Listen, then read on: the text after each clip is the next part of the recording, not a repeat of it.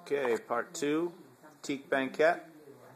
It's a little built-in seat with some curved elements to it. Also, it's got a clapboard design around the front with some storage bays inside. These are just lift-up pulls. And your lid stays. There's another little one there. A couple of hidden drawers.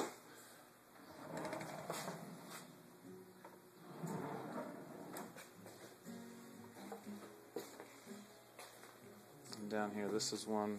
This is going to be some stereo components are going to go in there. I've got the fans.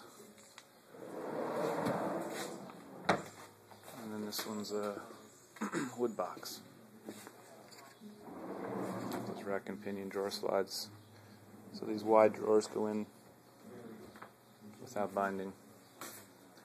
That's it. Teak Banquette.